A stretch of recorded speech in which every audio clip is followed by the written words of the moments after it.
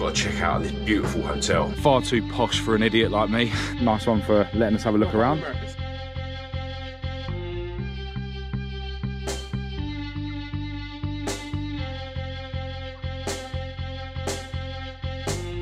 This thing's nearly 50 years old. I mean, Escort ones are normally worse than that. The interior's not like bad, is it? Considering the age.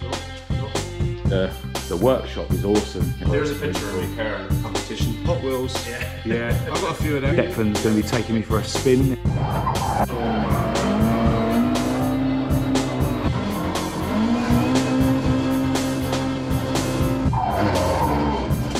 Cavalier sitting on the Omega rims. Cavan the camp and help putting some drift parts on it. Like. Morris Minor.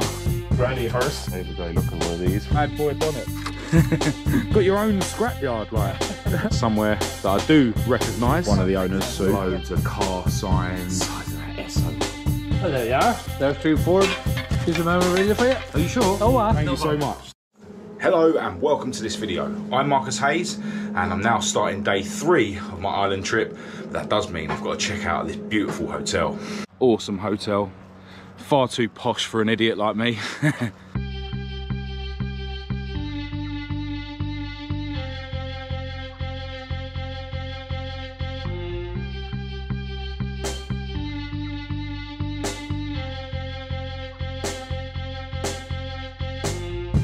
Alright, so after a long drive with a stop off for some breakfast on the way, we've made it to Declan's place. Nice one for letting us have a look around. And Declan's got a couple of really nice Escorts for us to have a look at, and a couple of Transits at the back as well.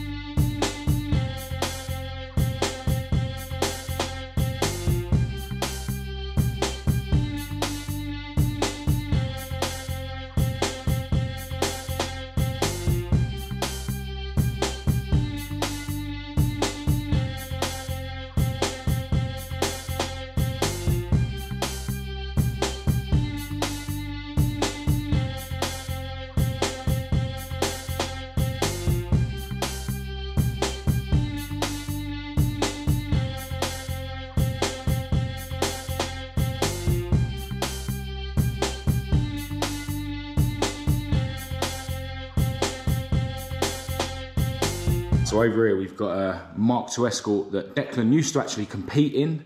He's a bit of a drifter and yeah, looking awesome in the bright green paintwork. It's actually got a Vauxhall lump in the bay, quite high spec.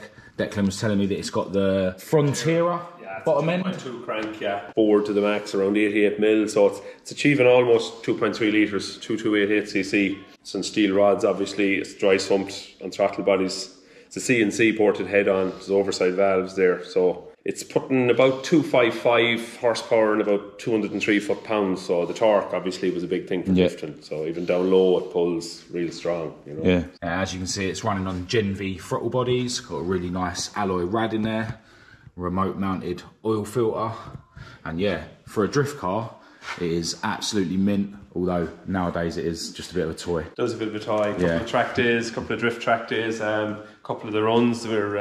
We're all members of the Irish Escort Owners Club here at the page on Facebook, so some great events all over the country. Going to a really good one tomorrow, organised by Damien McLaughlin, Donegal and his team, so some great driving roads, just good fun. At the front you can see it's got the front spoiler, nice carbon bumpers. Car's actually sitting on 8J mini lights, and it's got a narrowed rear axle so that the 8s fit, although the arches have been rolled. But yeah, we'll take a look inside.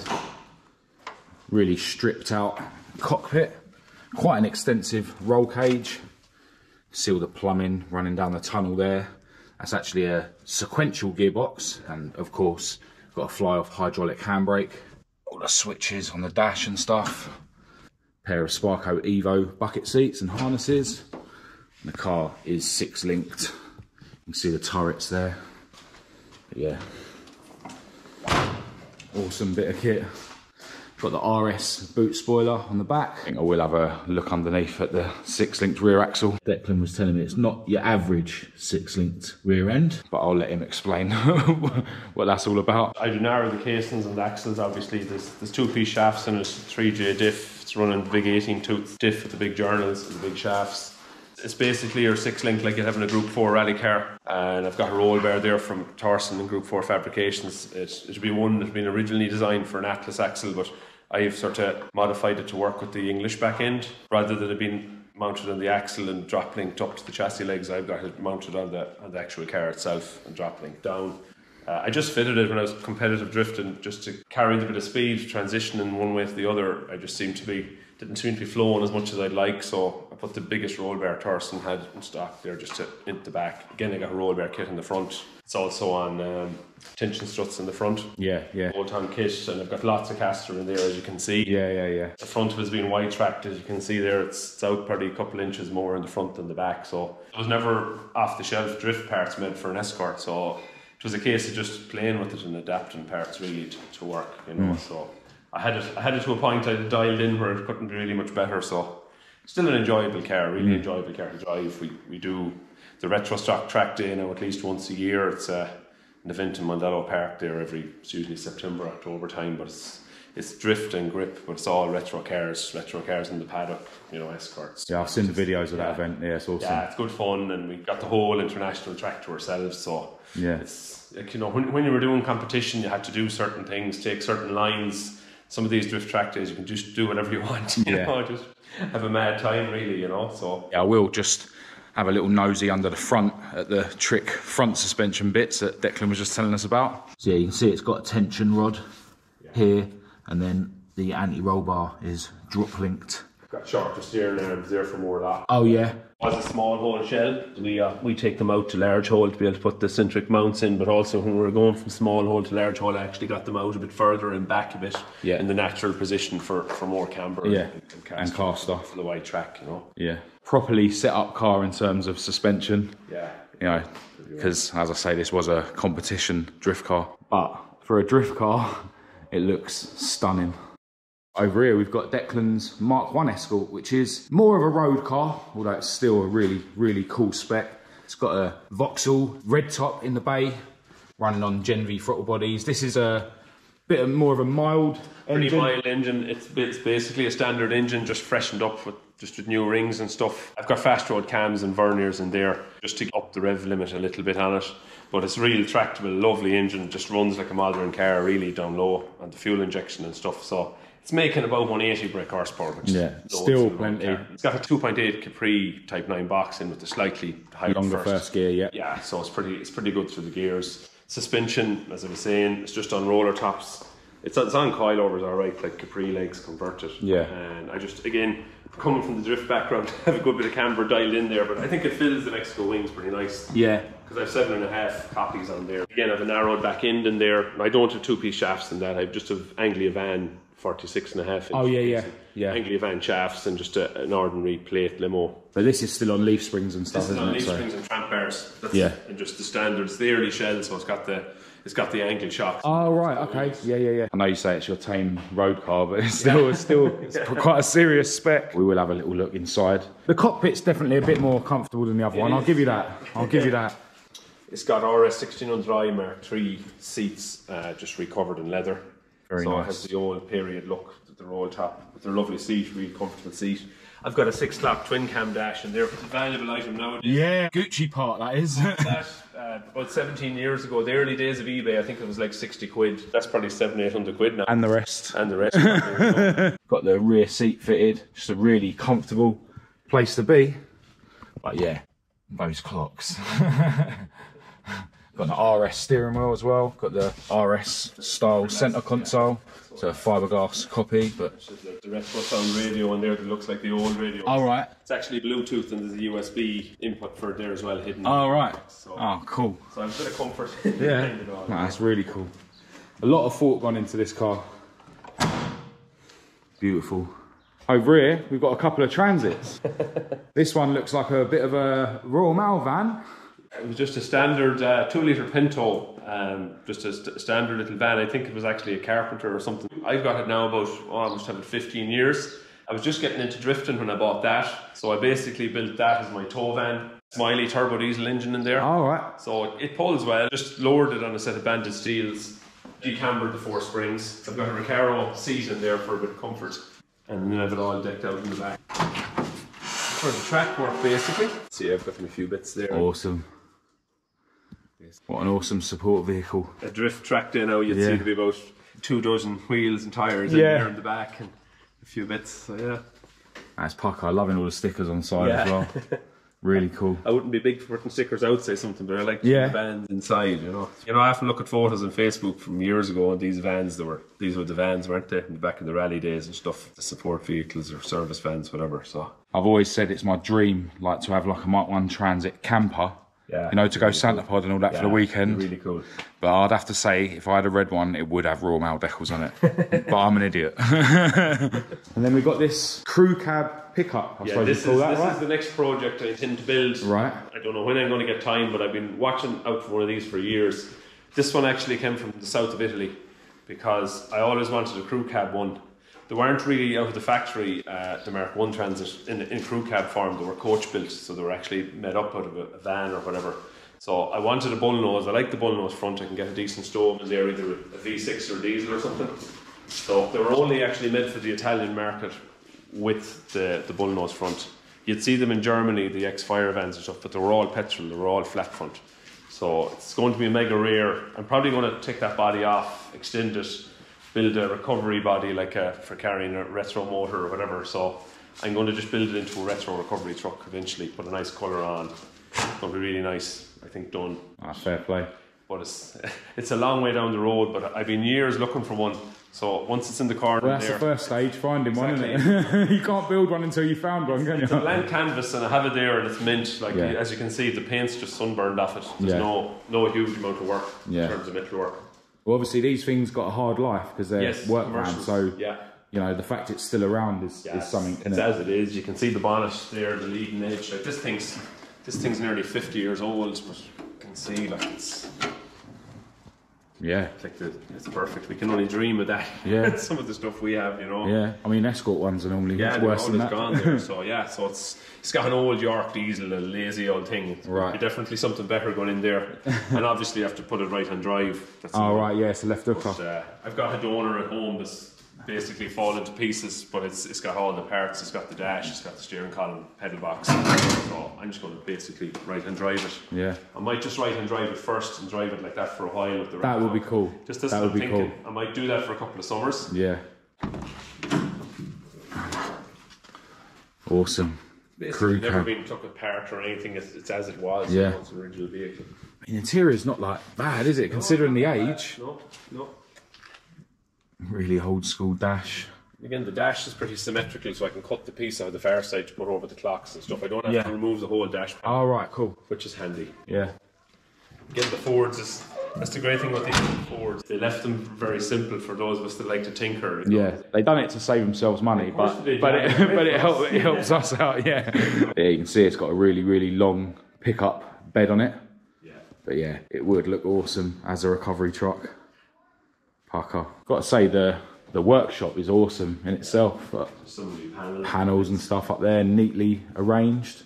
Got a really tasty looking exhaust manifold. Manifold for another build, yeah. Oh yeah, labelled boxes. This is what you do when you don't want to lose stuff. I've actually found stuff while tidying through here. When I was doing builds, I was asking guys around the country, I'm looking for certain bits, even interior bits, and then I went tidying my own stuff. Yeah, when you don't need them anymore. I had the stuff. Yeah. No, it's a nice space. Loving the Ford badge up there. And got some really cool photos on the wall.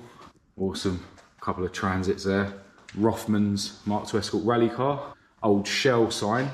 Escort RS2000 poster. Another really cool transit. Joey Dunlop, the road racer, that was his service van back in the 70s and 80s. Yeah, Joey Dunlop from Northern Ireland. Again, that's a painting I got. Guy just had it on Facebook. I just said I have to have that. Oh. Sierra Cosworth poster. Dunlop sign. Yeah, cool stuff everywhere. Check all this stuff out. Awesome. These are all the runs that you've been on, yeah? The runs, there's the Inishowen that we're going on. That's where we're going this weekend. As you can see, I've been on a good few. Yeah. been at the Lakes tour 1 year. Oh yeah, I've seen that on the internet. Yeah, I've been on the Snowdonia tour down in Wales. There are other local runs we've got here. Oh, there's a picture of my car in a competition back in the day, 13, 14 years ago, when it was all stickered up and stuff. Is that an AE86? That's an AE86, yeah. Pretty good going car at the time as well, yeah. And check out the Hot Wheels. Yeah. Yeah, I've got a few of them. Yeah. Oh, out here, we've got a old school Vauxhall Cavalier. That was actually built from a new old stock shell, apparently. And it looks like Declan's going to be taking me for a spin in the green car. Lucky me. Oh. It's a young man's game jumping in and out of these cars. Right, all these cars I've been in this week, it's going to make mine feel easier to get in. You know what I mean? When you go home, yeah. Give her a couple of miles first to warm her up. Yeah. You've got the other style RS steering wheel. Yes, I like it at all.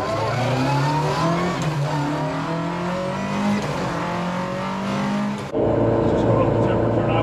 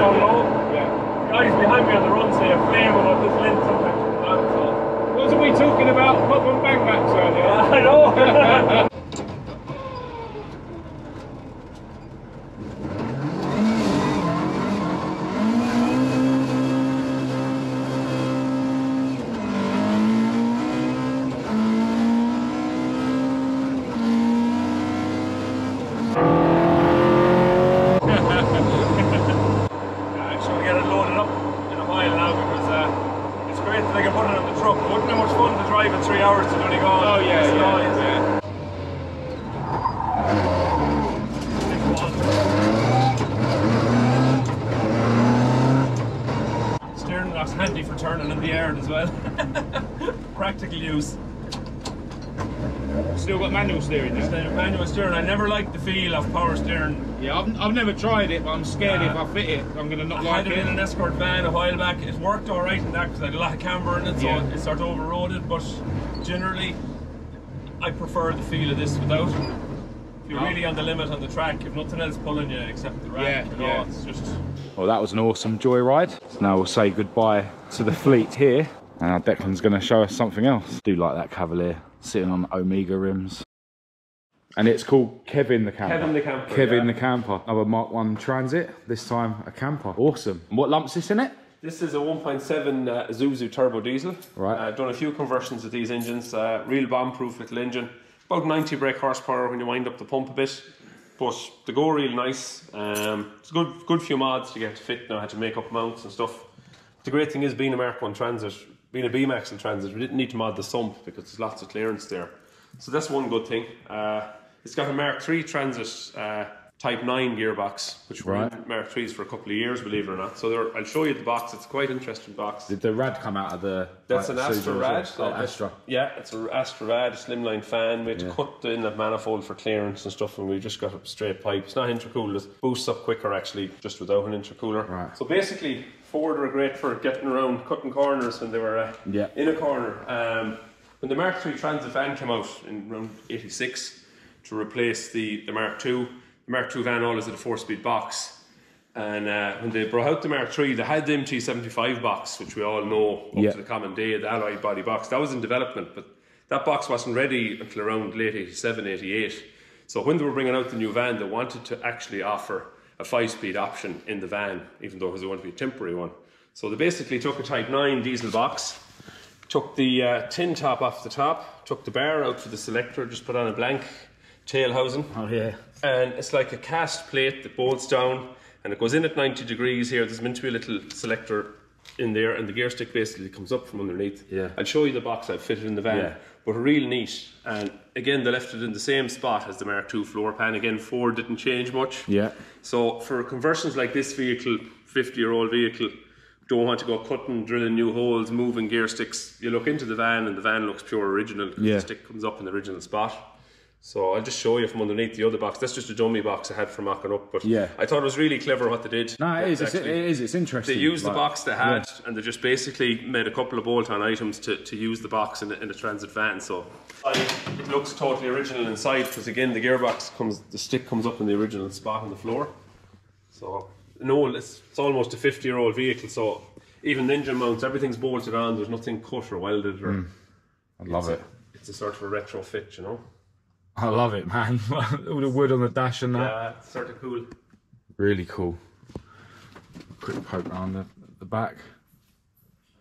That is awesome. Oh my god. Imagine this for a Santa pod. Got air suspension fitted to the back. See the pressure gauge on the dash. Bit of gauge in the dash.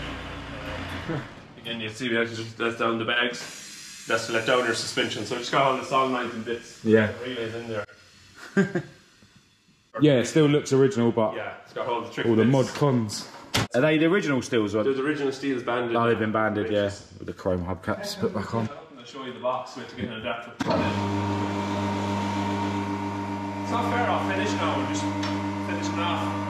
I think I'm going to spend about a week test driving it, and I'm going to get a few days out for myself before I hand it over, so it'll be a win-win situation. We get some of this weathering going to go off. Oh yeah, because this is not yours then? It's not mine, it's belongs to a good friend of mine actually in Northern Ireland. Right. It belongs to America. He done all the wood in the back, done all the camper section, so basically this the prop shaft is. That's the big prop that had to be shortened. Here's the gearbox. This is the gearbox. That's a Vauxhall, because the Zuzu engines were supplied to GM, Vauxhall, they were made with a Vauxhall bolt pattern. So it's running, I can use the XE bell housing. That's the same bell housing you see to put an XE into on a Type 9 or an Escort. Now as you can see, the diesel flywheel was really, really close. I had to just sort of skim so much off there, but it just clears. Yeah. I just put that guard on in case someone get caught in the ring there and it's running. But again, you can see the gearbox there. It just fits so nice in the original spot on the floor. I had to get that spacer plate made. So then, like you're saying, this basically then means that the gear stick is in the right place. Up in the original spot, and I'm not cutting anything. Yeah. And again, the mounts are all made to bolt in the original spot. Yeah. Made all those. So again, there's nothing. You can still rubber mounted and that as well. Exactly. So, they're actually a Nissan Silvia S14. Oh yeah. Engine mounts because they've got the wedges in them and the damp a lot of vibration. Couldn't help putting some drift parts on it. Like. It just happened that they worked really well because in my Escort van project before I built with the diesel, it was almost on idle. It was winding down the windows on its own. Yeah. Vibration was going in through the van. So I found that those mounts have real good damping qualities. The fact they've got those, of course, they take big power as well. And of course. Yeah. The engine's definitely in there, isn't it? I just made up the mounts, as I say. The original crossmember for the V4 just bolted up there. So if you ever wanted to put the van back original, you could. You could, yeah. Even though once you get used to driving with that engine, you want to drive nice, you know. Leaf spring front. Leaf spring front, and putting the beam back in. Again, it's got drum brakes, so I have disc brakes to go on there off a Mk2 van, just upgrade it. Yeah. And we've got the airbag suspension, as they say, fitted in the back. Oh yeah, we can get a better look at that. Yeah. So we've got airbags in the back just to... Awesome. Again, the body's quite heavy, so...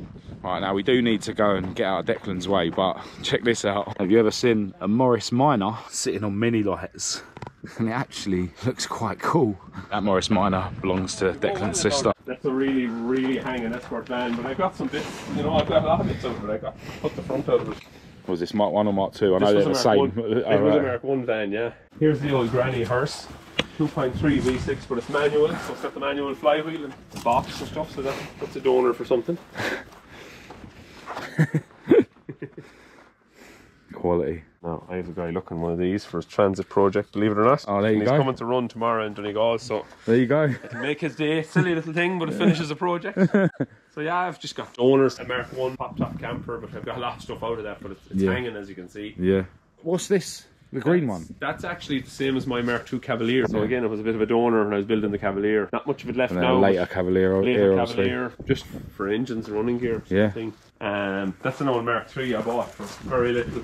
But again, when we're building the other one, we probably need little clips and bits and pieces. Yeah. So someone did a terrible Mad Max job of trying to customise it. You can see the bumper and stuff. Bad boy bonnet, they used to call that. Yeah. Yeah, back in the day, all the mesh and Halford's finest. And obviously later transits, because I've loads of bits of these and the older ones. So, yeah. Awesome, man. You've got your own scrapyard, like. That's nuts. just a bit. It's nuts. Ambulances and stuff, and they have the turbo diesels in them, a lot of them, some of them have. Oh, right, yeah. So that's why I get them. That's the way the National Health told it. Yeah. Declan, I know you, like Padraig, needs to go and get your car ready for this weekend. But yeah, massive thanks for showing us around. I really appreciate that. My pleasure, guys. And I'll see you at the run and show. Bright and early in the morning. Well, how good was that? Another couple of really cool Escorts, and I was lucky enough to get a passenger ride in one of them. That green Mk2 is a proper weapon, and Declan definitely knows how to drive it. And it was really cool to have a look at the transits and check out his own scrapyard. And that Mk1 Transit camper is also really cool. Padraig's brought me to somewhere that I do recognise. This was one of the stops on last year's Summit Run. I'm assuming it will be one of the stops this year as well. Yeah, this thing is jam-packed with cool memorabilia and signs. One of the owners, Sue. Yes. But yeah, loads of random stuff in here. But yeah, this is the best bit in here. Loads of different car signs and, you know, dealer signs. All different stuff. Size of that SO1. It's obviously off of a petrol station. Massive Vauxhall banner. Look at that SO1. Yeah, loads of stuff. Check out this Texaco thing. It's huge. Old Haynes manuals. Yeah, you get the picture. Loads of really cool random stuff. I will leave their Facebook page in the description, just in case you saw something that you fancy for your garage. Well, there you are. There's 2 Ford. Is the memorabilia for you? Are you sure? Oh, what? Oh, thank you, man. You gave me a Ford sign last year. Thank you so much. That's Sue's husband, Hugh, who is the other owner. No, thank you so much. I will put them up in my garage. I've already put the other one up in my garage. Good. Remember. Oh, I appreciate it. No problem. That's really cool. Thank you. Well, that was very kind of Hugh and Sue to give me yet more stuff to hang on my garage wall. Massive thanks to you guys if you're watching this video. And yeah, we will be stopping at that sign shop in August during the Summit Run. Now, I'm pretty sure we are now going to go and get Padraig's Mk2 Escort rally car ready. I don't think we've got time for any more surprise stops.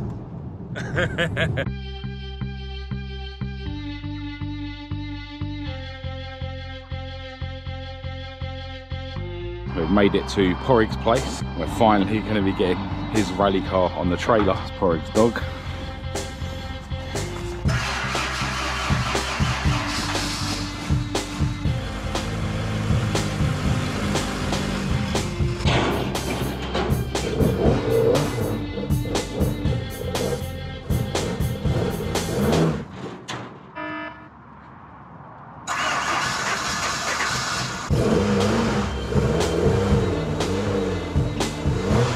After a bite to eat, thanks again to Maria if you're watching. We're on our way.